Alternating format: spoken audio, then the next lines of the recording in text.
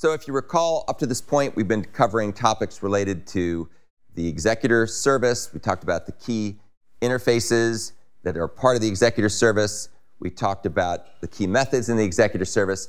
And now we're going to talk about the ThreadPoolExecutor, which is a class that implements the executor service, at least indirectly.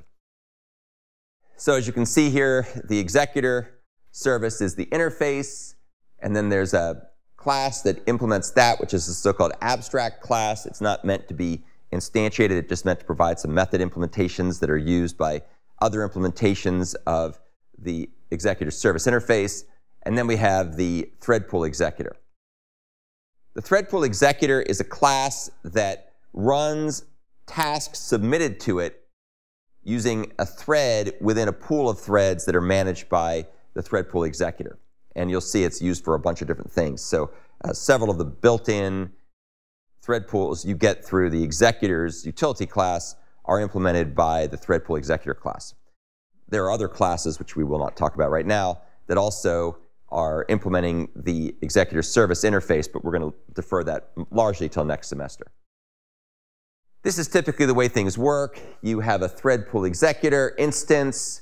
It has a pool of threads that's running inside of it, and client programs come along and submit callables, or less likely runnables, via the submit method, and that then gets stuck into a WorkQueue, which is a queue of tasks waiting to be run, and then depending on what variant of the implementation is used, based on some flags that are passed in and some parameters that are passed to the ThreadPoolExecutor constructor, a thread will be, when a thread is available, it will pull a request off the WorkQueue and process it in the background. There's a bunch of different ways of changing the behavior of ThreadPoolExecutor using the constructor, which has a lot of parameters, as you can see here. So we're going to kind of talk through the different parameters that can be passed to ThreadPoolExecutor and see how that changes the semantics of the class. The first two parameters that are passed to the ThreadPoolExecutor will control the size of the pool of threads. And there are two parameters here. One is called core pool size, and this is the number of threads to keep in the pool, even if nobody's using them at the moment. So it's kind of like the default number, which are always there, the core threads. And then there's also something that's called maximum pool size, which is the maximum number of threads that the pool can grow to as new threads are added. So those are the two main parameters. And you'll see that depending on what the settings are for those things, you get very different semantics, coupled also with some other parameters you can pass in. The next two parameters are keep alive time and time unit. So the keep alive time is the maximum time that threads will wait for new tasks, idle threads will wait for new tasks, before they're terminated when the number of threads is greater than the core pool size. Remember, we just talked about core pool size and maximum pool size. So under certain situations, new threads will be created above and beyond what's in the core pool size, up to but not exceeding the maximum pool size. And in that case, when there are more threads in the pool than there are threads designated to be part of the core pool size, the keep alive time is the maximum time that threads will stick around when they have nothing else to do. So if the threads are idle because nobody's giving them work at the moment, then they'll stick around in the thread pool for up to whatever you designate the keep alive time to be based on the time unit. And after that point, those excess threads will be terminated so that the thread pool size shrinks back to the core pool size. So the way to think about this might be if you go to a supermarket like Publix or Kroger or whatnot, and there's 12 lanes for people to walk through and cash out. At any given point, there may be a big burst of people, so they'll bring some other folks up to work the cash registers, so you have maybe all 12 of them in use at some point. And then after the burst of people is done, maybe it's right after work or during lunch or whatever, then after some period of time, those people who are standing around doing nothing at the cash registers will go back and do other things in the store, like stock the shelves or do whatever they do when they're not working the cash register. So that's an example of sort of timing out and having those people go away. Because there's no point in standing around. Now, you probably always want to keep a certain number of cashiers there, like 1 or 2, because otherwise it would be annoying to shoppers if they went up and there was nobody to take their money. But that would be sort of like the core pool size. So keep alive time is the time, and the time unit is the unit, which is something like seconds, milliseconds, microseconds, things like that. The WorkQueue is a really interesting parameter because there's a bunch of different variants of how to implement this. So it's basically the queue to use to hold tasks before they are actually run.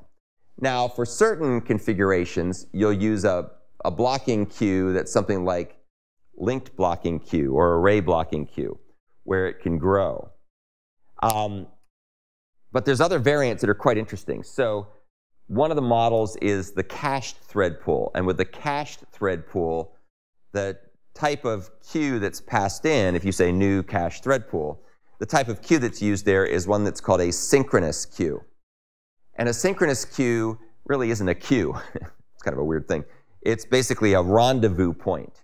And what it does is it will block the calling thread, the thread that's invoking submit or execute, until a thread in the pool that's idle can come along and grab that particular element that's being put in the queue, or until there is no idle thread, and so a new thread will have to be created.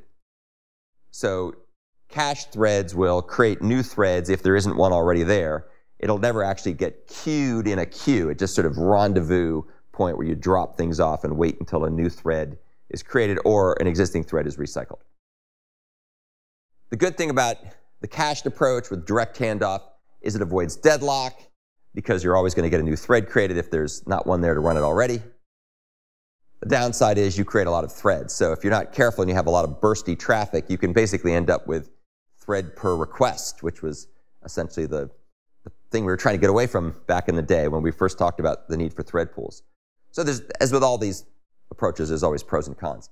If you don't expect to have huge amounts of bursty traffic all showing up at the same time, this approach could work well because the threads will stay alive in the pool for a certain amount of time before they get terminated. Another type of queue that can be used, another type of blocking queue that can be used is something called an unbounded queue. This is used by the fixed thread pool by default. So if you make a fixed thread pool using the new fixed thread pool method that's defined in the executor's utility class, then under the hood it'll make you a linked blocking queue. And that just uses a linked list in order to queue up the runnables or callables for processing by threads in the pool. The pros of this is it helps to smooth out bursty requests, much like companies like Amazon or Walmart hiring seasonal workers during the holidays to handle the much larger number of people coming in to shop. You can queue things up so that you don't reject the requests. They may not get processed right away, but they don't get dropped. The downside is you can consume an unlimited amount of memory resources because you'll be queuing these things up in an unbounded way till you run out of memory on the machine, which may take a while, but it's possible if requests are coming in very, very fast. Yet another type of queue you can use is a so-called bounded queue. This can also be used with a fixed-size thread pool. You can use the ThreadPoolExecutor yourself to create a pool where you give a blocking queue that has a fixed amount of size, like an array blocking queue. And this is not what you get by default if you use the factory methods that are built into the executor's utility class, but you can program it yourself if you feel like it. The good part with this is it limits the amount of resource utilization because, of course, it's not going to be growing without bound. The downside is that it can be hard to tune and may deadlock. You have to figure out what should the right size be for these kinds of things. So those are some of the choices and some of the ways of configuring the ThreadPoolExecutor. What you should come away with from this discussion is there's many degrees of freedom that you can tweak and twist and adapt to your particular needs. And the executor's utility class gives you some options out of the box, but then you can go and define your own options. The final parameter, which is optional in some versions of this, is the ThreadFactory, and that's the factory used when creating a new thread. And the use of a ThreadFactory is to avoid having to hardwire the thread that's created by the thread pool. Instead, you can define your own thread factory if you don't like the one that comes out of the box, the default thread factory.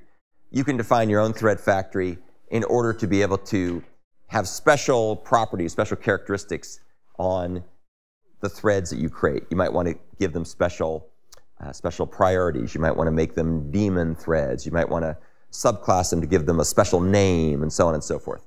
So the thread factory can give you a way of being able to let the framework create the threads, but the threads that are created are the ones that you designate. So that's the overview of ThreadPoolExecutor. We will come back later in the course and we'll talk more about these mechanisms and how they're used. It's really quite interesting and really quite cool. You don't have to know all the details in order to use the executor's factory methods like new fixed thread pool and new cached thread pool and so on. But this will give you an idea of what's going on underneath the hood.